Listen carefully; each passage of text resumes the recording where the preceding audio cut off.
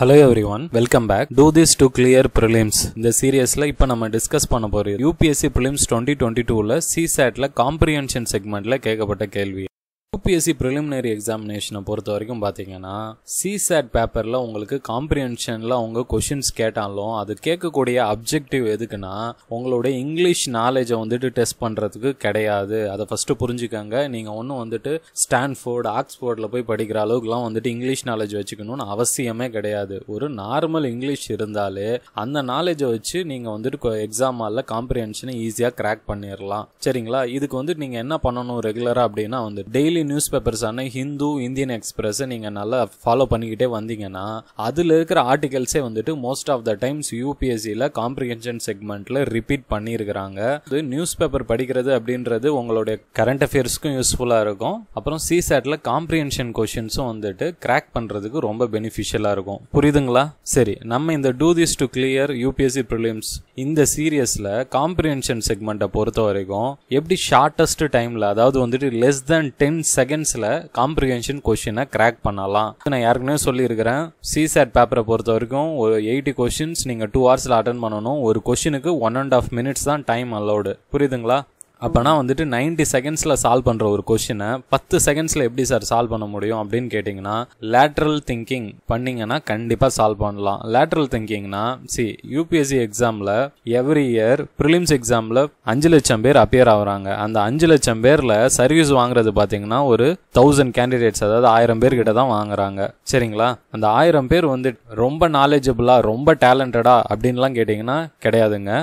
ஆனா என்ன ஒரு முக்கியமான விஷயம்னா எக்ஸாம் ஹால்ல ஸ்மார்ட்டா திங்க் பண்ணியிருப்பாங்க, அதாவது லேட்டரல் திங்கிங் பண்ணியிருப்பாங்க. லேட்டரல் திங்கிங்னா எல்லாருமே வந்து பாத்தீங்கன்னா ஒன்னு ஹரிசாண்டலா திங்க் பண்ணுவாங்க, இல்லைன்னா வெர்டிகலா திங்க் பண்ணுவாங்க. இதுக்கு பேர் லீனியர் திங்கிங்னுவாங்க.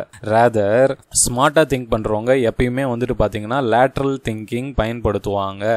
சரி, அந்த மாதிரி ஒரு அப்ரோச்சை தான் இந்த கொஸ்டின்லயும் நம்ம யூஸ் பண்ண போறோம். ஸோ இந்த காம்ப்ரிஹென்ஷன் கொஸ்டின் வந்துட்டு பார்த்தீங்கன்னா டெமோகிராஃபிக் டிவிடெண்டை பற்றி டிஸ்கஸ் பண்ணியிருக்கிறாங்க.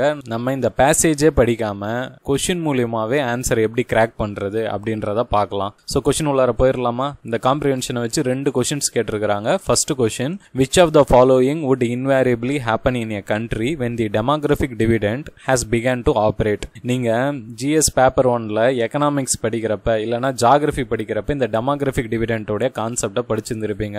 டெமோகிராஃபிக் டிவிடெண்ட்னா என்னது? 15 வயசுல இருந்து 64 வயசுல இருக்கிறவங்க பாப்புலேஷன், ஒர்க்கிங் ஏஜ் பாப்புலேஷன் சொல்லுவாங்க.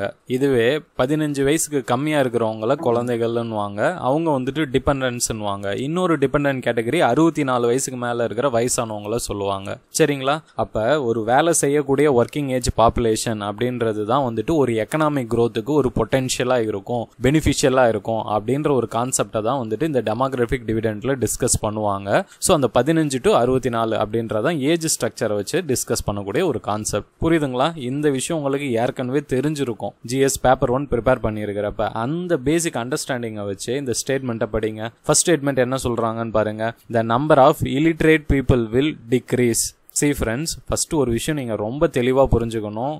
டெமோகிராஃபிக் டிவிடெண்ட்டுக்கும் இலிட்ரஸிக்கும் சம்பந்தமே கிடையாது. அதாவது வந்து ஒரு வயசு வேலை செய்யக்கூடியவங்க அதிகமா இருந்தாங்கன்னா நிறைய வேலை செய்யறது மூலமா ஜிடிபி இன்க்ரீஸ் ஆகி எக்கனாமிக் growth பெனிஃபிட் ஆகும், அவ்வளவுதான். அதுக்கும் இலிட்ரஸிக்கும் சம்பந்தமே கிடையாது. புரியுதுங்களா? அப்ப ஃபர்ஸ்ட் ஸ்டேட்மெண்ட்டை கம்ப்ளீட்டா எலிமினேட் பண்ணிடலாமா? உடனே ஆப்ஷனை செக் பண்ணுங்க. 4 ஆப்ஷன்ல எதுலலாம் 1 வருது அதை எலிமினேட் பண்ணுங்க. எலிமினேட் பண்ணீங்கன்னா பி ஆப்ஷன்ல மட்டும்தான் வந்துட்டு 2 ஒன்லி இருக்கு, மிச்சம் ஏல 1 இருக்கு, சிலையும் வந்துட்டு 1 இருக்கு, டிலையும் 1 இருக்கு. அதை எலிமினேட் பண்ணிடலாமா? So the correct answer is option B.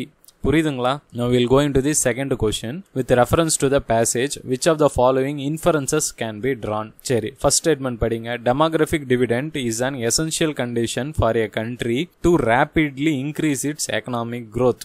அதாவது இந்த டெமோகிராஃபிக் டிவிடெண்ட் தான் வந்துட்டு எசென்ஷியல்ன்றாங்க. யூபிஎஸ்சியில் நீங்கள் ஒரு விஷயம் ரொம்ப தெளிவாக தெரிஞ்சுக்கணும். யூபிஎஸ்சியில் ஒரு சில கீவேர்ட்ஸ் அவங்க பயன்படுத்துவாங்க பேப்பர் 1 அண்ட் பேப்பர் 2ல. அந்த கீவேர்ட்ஸை நீங்கள் கொஷினில் கேட்ச் பண்ணிட்டீங்கனாலே அது மூலியமாகவே ஆன்சர் அப்ரோச் பண்ணிடலாம். அந்த மாதிரி இந்த கொஷினில் யூஸ் பண்ண ஒன் ஆஃப் த கீவேர்டு தான் அந்த எசென்ஷியல் அப்படின்றது. சரிங்களா? இந்த மாதிரி எசென்ஷியல், மேண்டேட்ரி, ஒன்லி கீவேர்ட்ஸை ஸ்டேட்மெண்ட்ல பயன்படுத்தி இருந்தாங்கன்னா அந்த இடத்துல கொஞ்சம் நிறுத்தி படிங்க. அது மோஸ்ட் ஆஃப் த டைம்ஸ் தப்பாகிறதுக்கான வாய்ப்புகள் அதிகமா இருக்கு. புரிஞ்சுக்கிச்சிங்களா? சரி, இப்போ நம்ம அந்த ஸ்டேட்மெண்ட்டை படிப்போம். Demographic dividend is an essential condition for a country to rapidly increase its economic growth. For ஏ கண்ட்ரின்னு தான் சொல்றாங்க. எந்த கண்ட்ரியா வேணா இருக்கலாம். டெமோகிராஃபிக் டிவிடெண்ட்ன்றது வந்துட்டு இருந்தாதான் எக்கனாமிக் growth வரும்ன்றாங்க. ஏன் இந்தியாவே எடுத்துக்கங்க. இந்தியாவில் வந்துட்டு நம்ம வந்து 2005 இருந்து 2010 பாத்தீங்கன்னா ஹையஸ்ட் எக்கனாமிக் growth ரிப்போர்ட் பண்ணி இருக்கிறோம். சரிங்களா? அப்பெல்லாம் வந்துட்டு இந்தியா டெமோகிராஃபிக் டிவிடெண்ட் ஃபேஸ்ல எல்லாம் கிடையாது. புரியுதுங்களா? அப்ப டெமோகிராஃபிக் டிவிடெண்ட் எசென்ஷியல் கண்டிஷன் கிடையாது. அப்ப ஃபர்ஸ்ட் ஸ்டேட்மெண்ட் எலிமினேட் பண்ணிரலாமா? சரி, now go into the second statement. Promotion of higher education is an essential condition for a country for its economic growth. நான் ஏற்கனவே சொல்லிட்டேன், வேலை செய்யறவங்க அதிகமா இருந்தாங்கன்னா அதுதான் ஜிடிபிக்கு கான்ட்ரிபியூட் ஆகி எக்கனாமிக் growthக்கு வரும். அதை தான் டெமோகிராஃபிக் டிவிடெண்ட்னு சொல்லுவாங்க அந்த கான்செப்ட்ல. அதுக்கும் ஹையர் எஜுகேஷனை வந்துட்டு ப்ரொமோட் பண்ணி அதுதான் வந்துட்டு கண்டிப்பா நடந்தாதான், நிறைய பேர் அதிகமா படிச்சு ஹையர் எஜுகேஷன் வந்தாதான், அதாவது பிஹெச்டியோ இல்ல பிஜி கோர்சஸோ பண்ணாதான் எக்கனாமிக் growth நடக்கும் அப்படின்னு சொல்லி இருக்கிறாங்க. இதுவுமே ரொம்ப இல்லாஜிக்கலா இருக்குது, தப்பு. ஸோ ஃபர்ஸ்ட் ஸ்டேட்மெண்ட்டும் தப்பு, செகண்ட் ஸ்டேட்மெண்ட்டும் தப்பு. ஏன் தப்பு?